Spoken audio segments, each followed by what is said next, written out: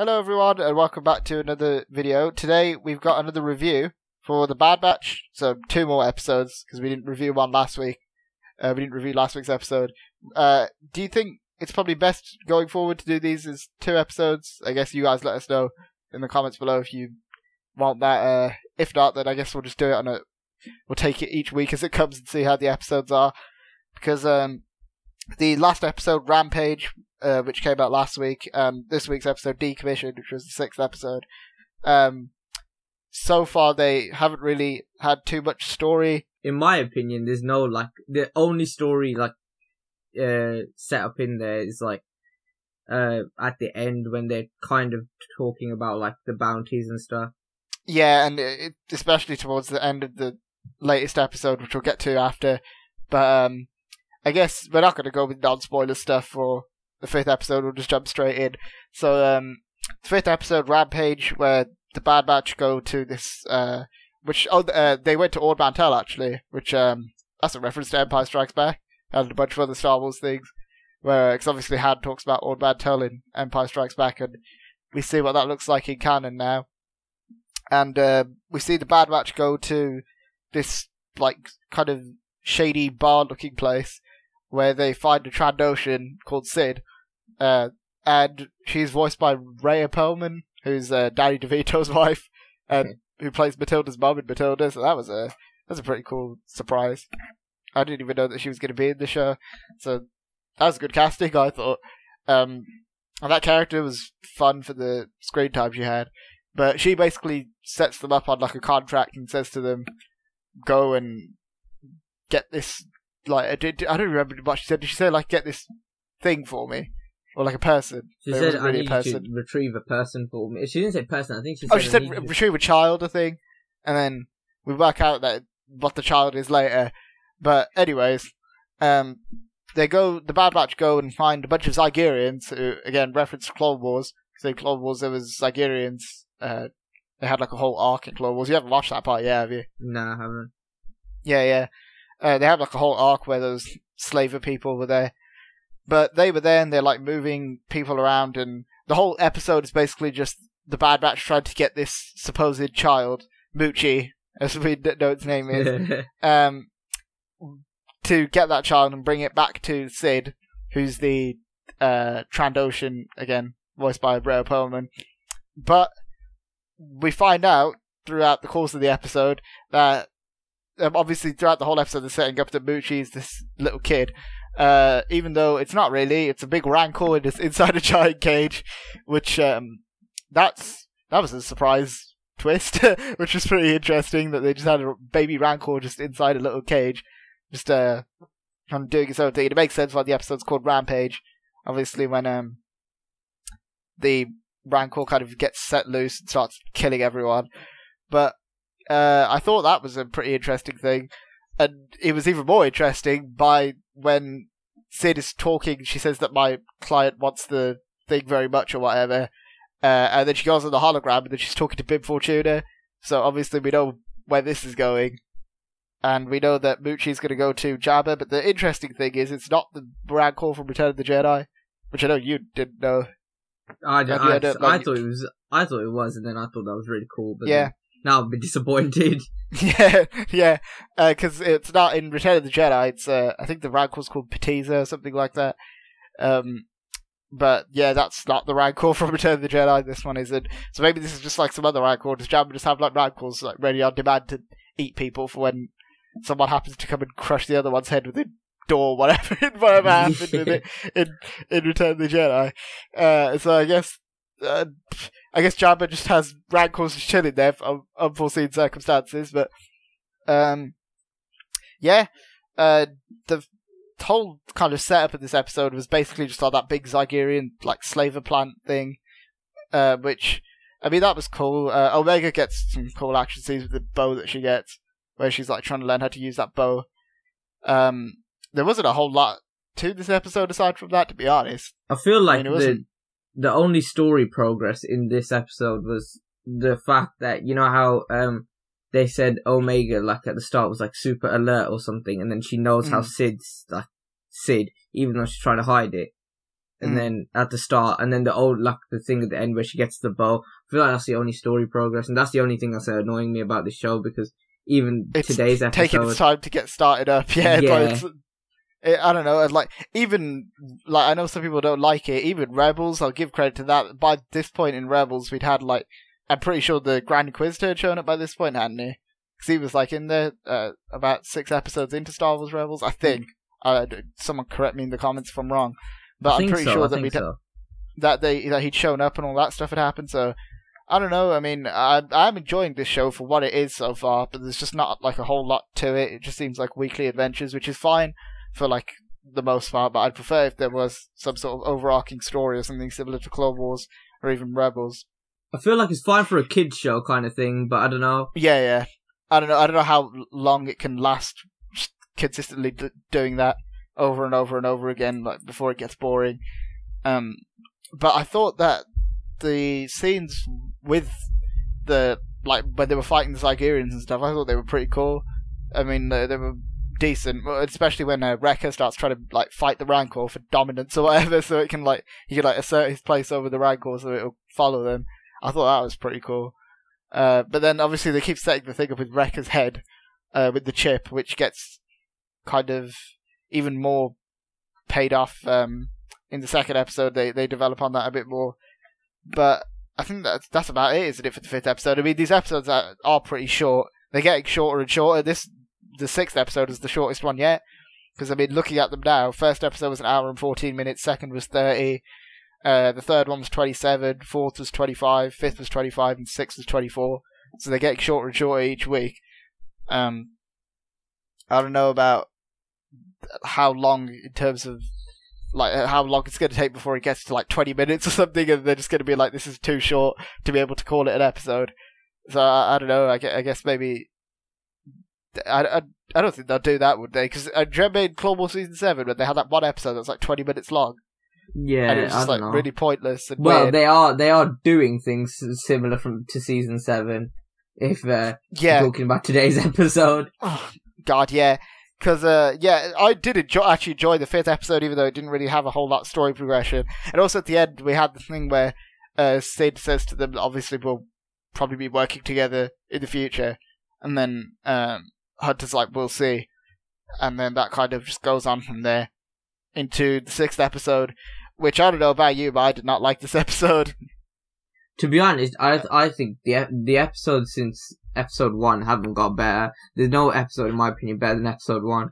I think the third one is the one that came closest, because they had the stuff with Crosshair. But Crosshair has not been in the past 3 episodes, which, I mean, I think he's the most interesting thing in the show, so it's not a good sign when he's not in the last 3 episodes of the show, and he was only in the first 3. No, actually, no, he's only in the first one and the third one. He wasn't even in the second one, was he?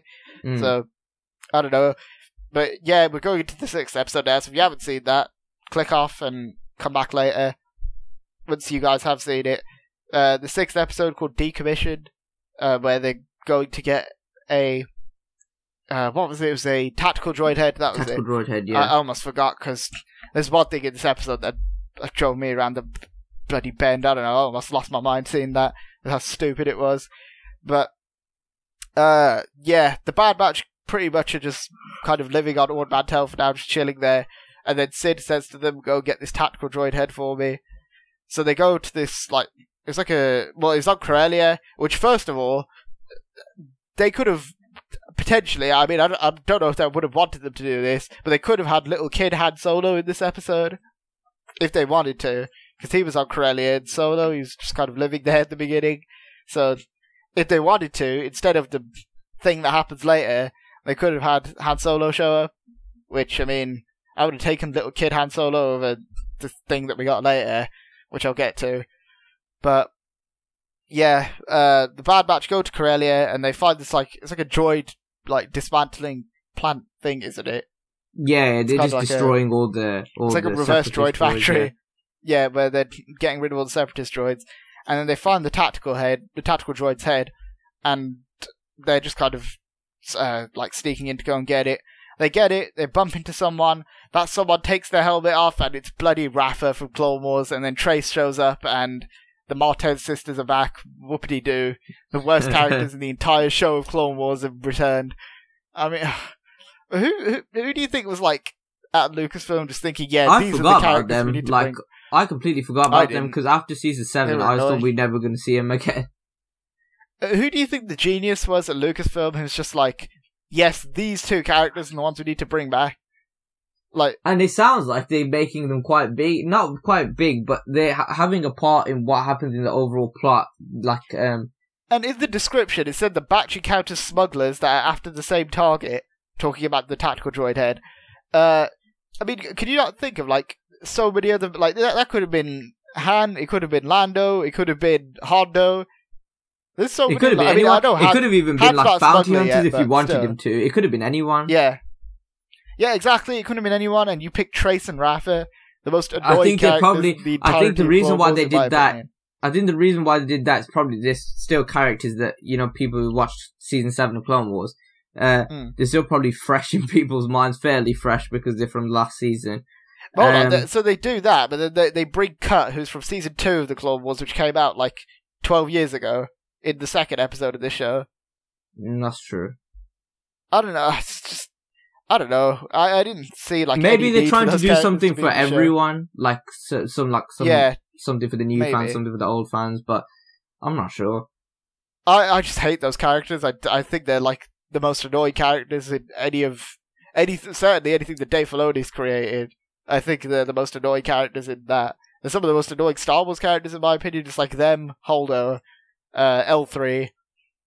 I can't even really think of anyone aside from maybe Poe in The Rise of Skywalker. He was kind of whiny and annoying, even though I liked him in The Force Awakens. But I don't know. I hate those stupid Martez sisters.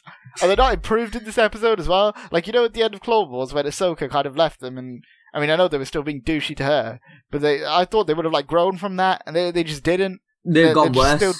They're still just as annoying.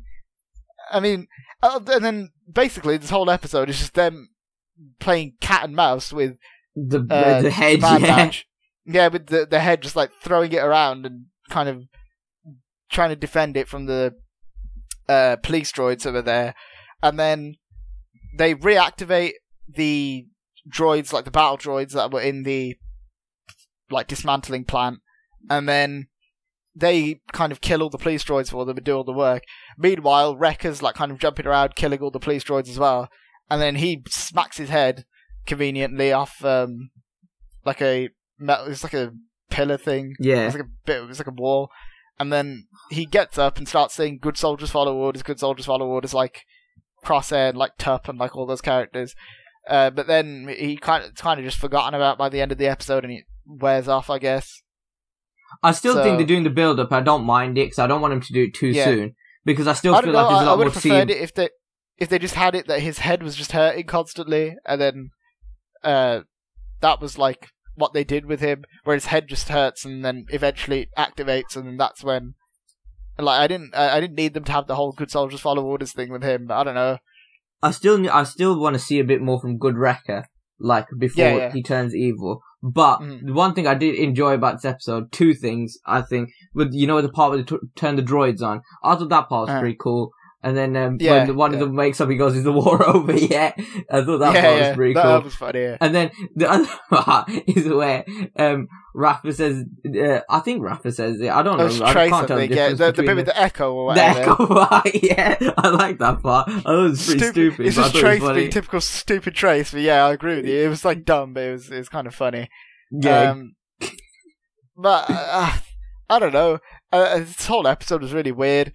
And then Trace and Rafa just, again, being themselves, and just trying to take the tactical droid head off the Bad Batch. And when Omega had the bow pointed at Rafa, I was just hoping that she wouldn't be able to hold it properly. She would accidentally let go and just shot her. Yeah, I was like, please kill this annoying character, because Omega's a much better character than they are. But yeah, they had that whole thing with the tactical droid head, and then they, by the end of it, kill all the police droids and get away with the tactical droid's head. And then I think Hunter or Tech, I don't remember which one, puts it on a data stick, don't they? Which, by the way, remember in the last review we were saying Tech doesn't get much to do? That hasn't really changed. He still doesn't do a whole lot in either of these episodes. I feel like Echo doesn't do much either, though. I mean, Echo did stuff in the 4th episode. Well, all Echo said today is, I'm Echo. That's pretty much what he said. Yeah. It's just some stupid joke, yeah. That's kind of true. But I don't know, he did more than I thought he would, like, in this episode, I guess. I don't know. I was just kind of preoccupied with the fact that Trace and Rafa were there. Like, that just... I don't even know what to say about that. That just really annoyed me. I think the episodes are too short to give, like, all the characters, like, enough screen time. I would agree with you, but then, I don't know, Clone Wars had episodes that were that long, and that show was, like, amazing. I mean, I feel like that show did well. Like, as good as... Yeah. I feel like that show did well in, like, you know, with the arcs. They had, like, certain characters assigned to each arc. So, for example, if you were talking about, like, say, the Mandalorian arc, or, like, in Season 2, you have Obi-Wan, and you have, say, Bo-Katan, Pre Vizsla, and then you have, like, only 4 or 5 characters, so you can focus on that. With Bad Batch, because they're a group, and then you have the extra characters that are in the episode, I feel like it can't be done properly without a bit more like, time. Yeah, I can see what you're saying, to be fair. But, I don't know, this episode is just like... And then, at the end, obviously, once they've got the data stick, Hunter gives it to Trace and Rafa because they say to him that we're working for someone who doesn't like the Empire and who'll use it for good, instead of... Because they say to the Bad Batch, like, pretty much, they say to them, don't you care what's going to happen with the data because Sid could sell it to someone evil or something like that. And then obviously Hunter says that they're just there to get the money, not ask questions. But Trace and Rafa say that they're working for someone who's good. And then at the end, we see a hologram, who we don't know who it is yet. Where we do know it's a guy, though. That's one thing we do know. And also, one thing I don't understand, you know R7, the droid at the end? Yeah. That's Ahsoka's droid from Clone Wars, isn't it? I think so, yeah. Why is he there? Because didn't he die at the end of Clone Wars? I don't know. I don't... Remember when all those droids were there at the end of Clone Wars, and then they'd like bury them all with the clones, where they like stick them on sticks or whatever. Oh yeah, maybe. Yeah, I'm pretty sure he's dead, but he's alive now, I guess. I don't know how that works, but maybe it's a different droid. I don't know. It looked the same, and it was called R7, so I'm assuming it was the same droid, but I don't know. I mean, who knows? I don't really remember. Then after that, they have Trace and Rafa staring at the hologram, and we don't see who the hologram is, but we know it's a guy, so my best guess is that it's Bail Organa, maybe, that Trace and Rafa are rebels. No, because don't they say we know where the Bad Batch are? We can give them to you. I thought they were meant to be like bad. That's what I was thinking as well, because they did say... Well, no, they say we know where the Bad Batch are, but they didn't really say we'll give them to you. Maybe it's Darth Maul, I don't know. These two characters are morons anyway. Darth Maul. That's why I was leaning towards Darth Maul. But then what relevance would Darth... Like, why would Darth Maul care where the Bad Batch are? I don't know, he was kind of screwing all the clones at the end of Season 7 anyway. Remember when he takes the door off and he starts like throwing it starts like killing them all, yeah. That thing was cool, to be fair. But I guess that's just because he had to escape. I don't know, though. I don't know. I don't see where Darth Maul's place in the show would be. Then again, there seems to be about 50 plots going on. It seems like it's taking a WandaVision route where it's just going to set up a bunch of things and not pay any of them off. Because they set the thing with Fenneka at the end of the 4th episode. That hasn't really gone anywhere. I don't know if the thing with Sid, if that'll like be developed on anymore, if they'll do any more jobs for her, or if she's just going to be in this episode and the last one. I don't know. The show's very weird so far. Like, I was really enjoying it up to the 3rd episode, and then the last 3 episodes have been a bit not bad. Like the 4th episode was hit and miss. Yeah, the 4th episode was kind of boring, I thought. I don't know. The second half was okay with the action. The 5th episode was decent, I thought. This one I didn't like. Hopefully the next one will be good. But if not, then I guess Loki's coming, so we've got that to look forward to instead. Yeah, I don't know. True. I just really hope that this show like kind of picks up and gets on with it, if you get what I'm saying. I mean, I understand it's 16 episodes, but don't stretch it out. I guess we'll have to see. I mean, I really hope it starts picking up soon, like as soon as next episode. Otherwise, it's going to start losing my interest. Yeah, in it's my going to start opinion. like dragging. Yeah, Yeah. I don't know, because I was actually really excited for this show as well. I mean, I'm not like saying I'm disappointed right now. I'm just kind of like, I mean, I was disappointed when bloody Trace and Rafa reared their ugly heads again, but the fact that they're even in the show still blows my mind. But aside from that, like, I'm not really disappointed by the show, but I'm not overly excited about it. I just want to see the stuff with Crosshair again, because I think that stuff's really interesting. Yeah, one thing I want to say is, do you think that we're slightly like, because they're taking long to figure out an overall plot or like introduce an overall plot. Do you think we're like, expecting a plot to be introduced quickly because of how we're used to like Mandalorian and how that introduced a plot like very, very quickly? I don't think so. But then again, the thing with that argument, I feel like that doesn't really, looks like, I don't know if I'd say that I agree with that, because with Rebels and Clone Wars, they built up, like, Clone Wars, obviously that was different, because they had like a whole bunch of characters and they just did different arcs with those characters. But this seems like it should follow the Rebels formula, where Rebels just kind of got going. Yeah. Like, especially in season 1. Season 1, the story of Rebels from like the 1st to the 6th episode, which is the point we're at now, I'm pretty sure that was like, there was a lot going on, a lot more going on than there is in this show. I just want to look now, actually. Hold on, let me see which episodes of Rebels were out up until this point, because I thought that, I mean, I know a lot of people have issues with the Rebels and stuff, but I actually think that Rebels is pretty good, so... I love Rebels, yeah. Yeah, so... Let me just check the episodes quickly. I mean, I know they have the shorts for Rebels as well, but yeah, by the 6th episode, I mean, the 5th episode is the one where the Grand Inquisitor was introduced, so... Yeah. The 6th episode was like when they have that episode, like, the whole thing with the Imperial cadets or whatever. Yeah. All that stuff, so I don't know. I feel like we're being perfectly fair on this show, considering Rebels and Clone Wars came before it. Not saying that I like it more or less than either of those shows yet, because it's not, I don't know, it's not like done, so I can't really say. I don't know though. I'm in a bit of a weird place with this show. I hope it picks up. That's the main thing that I'm hoping for. Yeah. But I think that's about it, isn't it? Yeah, that's about it. So, if you guys did enjoy this video, be sure to hit the subscribe button for more videos like this. Be sure to hit the like button on this video and to share it around YouTube. Let us know what you guys thought of the episode in the comments below. Check out our Instagram and newly our Twitter in the link in the description. Thanks for watching, guys, and we'll see you next time. See ya.